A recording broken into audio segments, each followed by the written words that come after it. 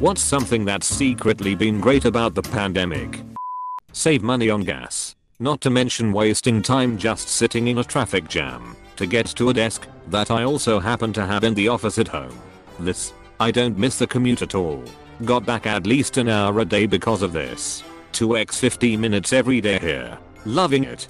Home office equipment and the coffee is also way better than my actual office. So no regrets other than not meeting people I work with. 190 miles a day cut out for me. Don't think I can go back. Not dealing with a commute. I got 6 to 8 hours a week back in commuting time. That's like about a whole extra work day every week that's mine to do with as I please. It's been incredible. And I hadn't realized how stressed my commute makes me. I don't have to be careful not to forget anything before I leave for work or when I'm leaving the office at the end of the day. I don't have to pack lunch. I don't have to make sure I'm dressed for the weather both now and in 8 hours when I'm coming home. I don't have to get wet when I get that wrong. And I don't have to spend a day at work with my shoes and socks wet or all of me wet. I don't have to wait at a bus stop for 40 minutes waiting for a bus that should have been here 30 minutes ago. This is 100% correct. The benefits of working from home have been amazing. More free time and more money in my pocket. A few years ago I went from commuting for 10 to 15 hours a week, 60 to 90 minute drive one way, to a 2-5 hour weekly commute, 15 minutes one way. The impact this had on my mental health was drastic. Not to mention how much time, energy, and money I saved. A lot of restaurants have really upped their online ordering and drive-through game, like a well-oiled machine, and some shockingly haven't. I got takeout from one of my favorite restaurants the other day, and it took so long to order on the phone that next time I'm just going to go down there and place an order in person. I had to speak to 3 different people to accomplish it, being put on hold each time, and give my credit card over the phone.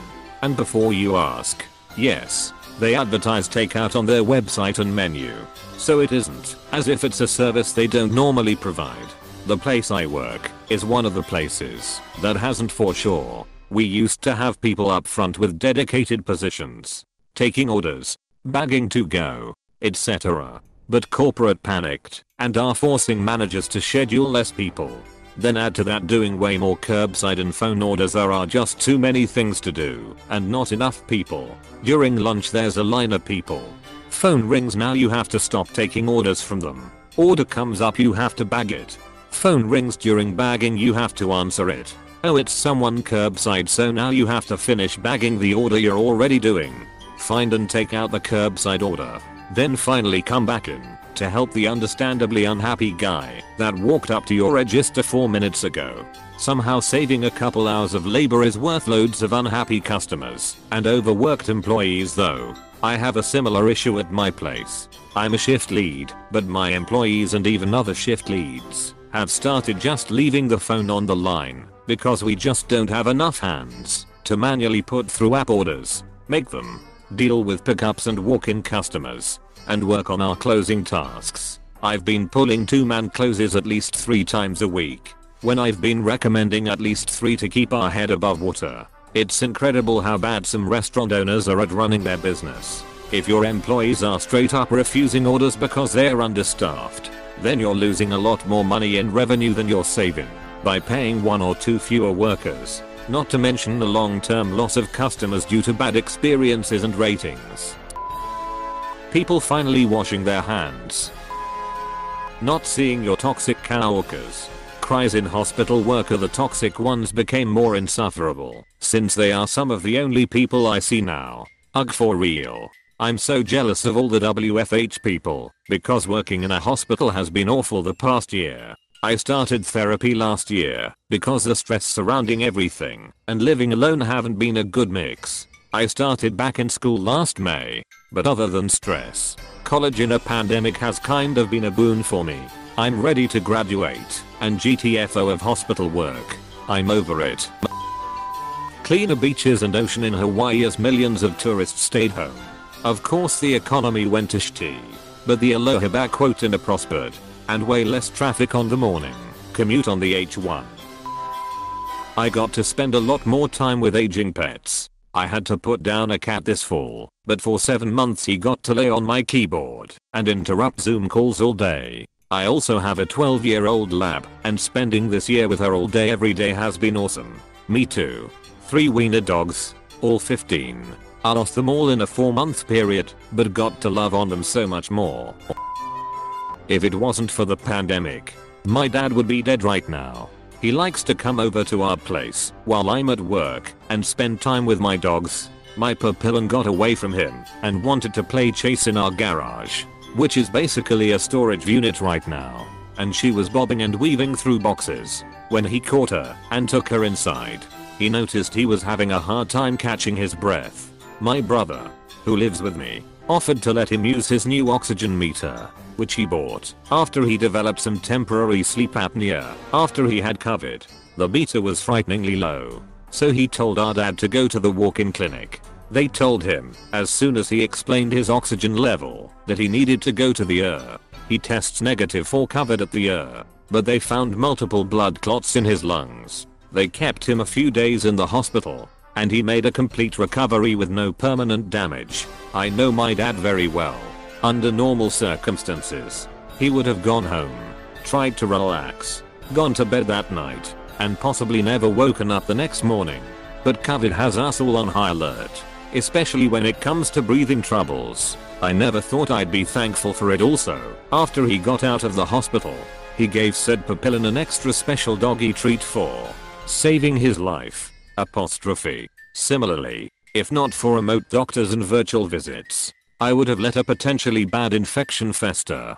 I was too embarrassed for years to see a practitioner in person, and while the infection was very recent, I was dreading an appointment. And then, like angels heralding on high, I got an email from my insurance about scheduling remote consultations. I've now talked to more doctors this year on my own than ever before, and even made some progress with a therapist. Playing board games with my teenage kids. We got away from it as they got older. I still kick ass on Scrabble, but they smoke me on backgammon. Ticket to Ride is a blast. Yahtzee too. I have 2 teens and a spouse. We really enjoy spoons and bullshit. Easy, fast-paced card games. We also play blackjack as a family. We have a whole set of cards and chips. We keep a running tally of our chips on paper. My husband gets so mad because our daughter plays her gut and he plays by the rules, and she is like a fake billionaire now, and he's always panhandling for fake money to get him back in the game. It's a riot. Our son is always the dealer. Our casino is named after him, and it's a good exercise in social skills and self-control. My kids are younger, 8 and 5, but we have been playing a ton of checkers, beginner's chess, you know, a few other little kid games, but the clear champ of the pandemic has been aggravation. We were introduced to it over the summer and have played it so many times. It's great because young kids can easily play, but you can also play it over drinks, in my case with my wife, her sister and sister's husband. They're in our pod. It's got just enough strategy to keep it interesting, and you can play while pretty drunk, believe me on that. But it's also easy to grasp for young kids and teaches them some basic strategy and counting. I've been recommending it to all our friends. I now permanently work from home, which is amazing. Me prior to 2020, man, getting a job working from home would be amazing. But I don't even know where to start me getting moved to permanently work from home due to COVID. Oh okay, well that works I guess. Pretty much any pre-2020 job listing that said work from home was guaranteed to be a scam. Now here we are, living the dream, in our sweet pants listening to music all day in our basements. My employer is still kicking the can down the road of whether we'll have to come back to the office when is over. I've been WFH for a solid year. I'm not going back to an office. Any business that doesn't continue to embrace the new reality is going to have trouble. If asked, propose it from a money saving standpoint. Office has to provide space for X number of people and costs Y dollars. Current office has to provide space for 0 number of people and costs $0. How much does that add to the profit of the business not having to have office space, internet, electricity, etc.? Why as a company are you choosing to negatively impact the bottom line to get the same amount of work done? This limits the funds for raises and so many other things the company could do to benefit morale, which would further boost production. It is also saving employees money, so in a roundabout way they gave everyone a raise by having them work from home, only to take it away for some outdated construct of real life office space. I'm a recovering alcoholic, spending most of my time at home exploring my hobbies, attending virtual counseling, and rebuilding relationships with my loved ones has helped me to realize that no substance has ever given me so much contentment, and I honestly never want to give up what I have now. In 4 weeks, I will be celebrating my 2-year sobriety anniversary. The grass underneath the foot of snow has never seemed greener. Saved a lot of money not going out or traveling. Don't get me wrong, I'm not happy about it and far rather would have spent it, but I do have more money. Even just not commuting saves a ton of money. I was paying $15 a day on light rail and parking at the station, and then buying crappy expensive lunch and coffee near the office. Now, I work at home, where I eat my own food and drink my own coffee. I'm probably saving at least $150 a week. We are spending a lot more at the grocery store, but a lot less overall. Grocery stores are definitely the cheapest option for food. I haven't had a cold all year. Yeah, this past year has probably been the healthiest I've ever been. Haven't ever had anything more than a minor headache, and that's usually just due to dehydration or something mundane. I started quarantine by becoming lactose intolerant for 6 months. You lucky bastard. I've developed a nice solid set of GERD and lactose intolerance, so being able to stay near a toilet has been the best part for me. GERD crew in the house. I've had it all my life, but realized during the pandemic that apparently not everyone constantly burps and almost throws up after eating, and the random coughing I do at times during the night isn't normal. I'm missing a tooth fairly close to the front of my mouth, and I don't feel self-conscious smiling in public when I'm wearing a mask. It's a silly thing, but I kinda miss real smiles. Thanks for the awards, guys. My most liked/commented comment is about my fucked up teeth. That's something. Lol. 1. I read missing a tooth fairy 2. Same. 1. Me tooth. Without a social life, I've been forced to focus on myself instead of other people, so I've cut down on my drinking, lost 35 pounds, and started seeing a therapist. Here's hoping I come out of this in better physical and mental shape than I went in. No pressure to go somewhere on my days off. I don't feel like I'm wasting time when I have days off and don't spend them traveling or seeing people. I love staying at home and just hanging with my 2 cats. Sweatpants on, messy bun, junk food and games. I'm content with that. Yes, I think I have learned to accept my homebody nature instead of feeling like I should be going out and doing things. There's nothing wrong with making a home for yourself and then enjoying being there. I agree. Your house is like all set up how you like it, has all your favorite things in it, ought to be climate controlled to your exact preferences, is comfortable and has your family/pets in it, so on and so forth. My house is my favorite place, just as it should be. Unless you're my mom who gets a bit nutty if she doesn't aimlessly wander outside each week. I'm a bit of both. I really love to be at home. Would be there 23 hours a day if I could. But I also need to get some fresh air or sun whenever it's sunny, or I'll be a bit sad and slow for the entire day. If I just go out for a short walk I feel great. Doesn't have to be hours long. Just 15 to 30 minutes is perfect. End up having way more energy that way. I'm sick a lot less often. The kids are doing school entirely from home, so they don't bring crap home like they used to. This has definitely been my healthiest winter ever, right? I usually get bronchitis or pneumonia every winter no matter what. This is the first winter in my entire life I haven't had so much as a cold or a sniffle, knock on wood. Me too. I'm asthmatic. Super sick twice a year. A couple colds. Persistent cough for a month. This year, no sick days. Finding out that not everyone needs to trudge for over an hour or more to get their job 5 days a week. That it's possible to work from home perfectly fine. Edit. Yes, I know not everyone can work from home. Some people have to go in. This is why I specifically stated not everyone. Also thanks for the awards. C. Commuting should get way better even for people who don't stay permanent WFH. If a large number of companies switch to that, the road should become way less congested and people who commute will probably spend much less time stuck in traffic. I've driven to work every day this whole time. What used to be 55 to 75 minutes each way is a consistent 25 to 30. At the very beginning of the pandemic, I used to go for rides and the roads were completely empty. It was so creepy. That's not something that ever happens here. Now we are back to overflowing rush hours. It's like everyone went back to work already. My employer now knows for sure that working from home is completely doable and really doesn't fuck up productivity. I've also learned that I like going into the office once or twice a week just to break up the monotony of working from home all the time. I agree with both. I miss the social aspect of the office. Just me at home. So being cooped up so long is getting to me. My last full-time, obligated, long story, job, I literally had to sit in my office and twiddle my thumbs for 8 hours and then head home. It was rare that I interacted with anyone in the offices around me. Those kinds of jobs sound great in theory, but get old very quickly. I'm working one of them now. Had to change jobs when COVID hit. Happy to have a paycheck, but this shit is boring. I can mouth obscenities at people and they don't have a clue. This is my absolute favorite thing.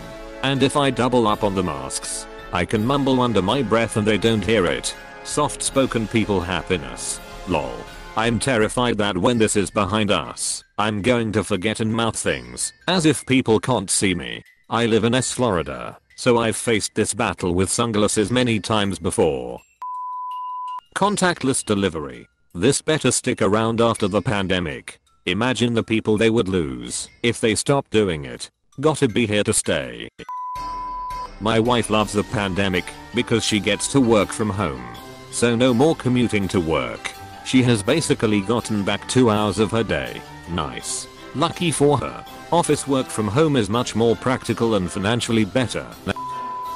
Spending time with my dog. Dogs are the real winners of the pandemic.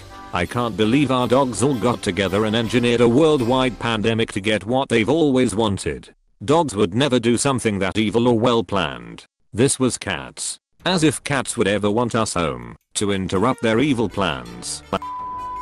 My 14-year-old dog passed away last July. Our whole family had been working/schooling from home full-time starting in March.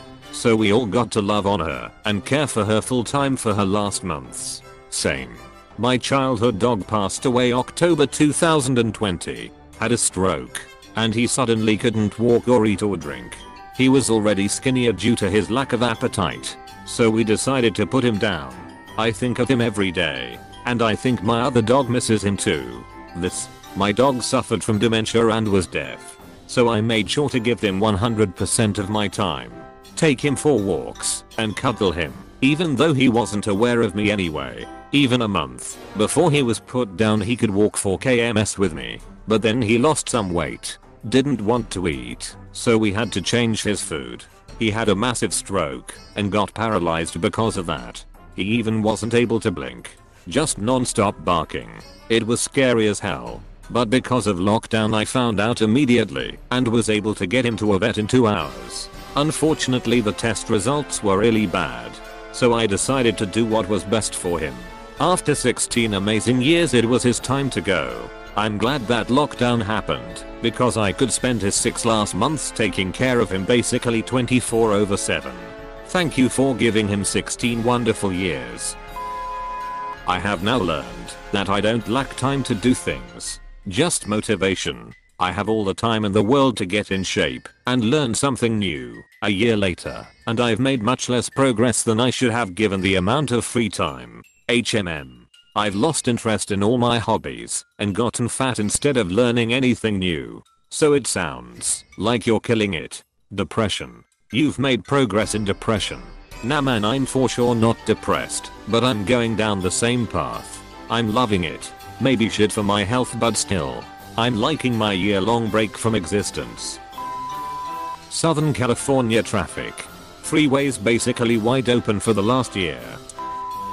My caution and anxiety about people can be successfully hidden by the pandemic. I'm not forced to be overly social and can more successfully avoid crowded areas. I'm worried my mild agoraphobia before the pandemic is going to be a bit more severe after this is all over. Last year was supposed to be the year I got out more and put myself in more of those situations I don't wanna be in.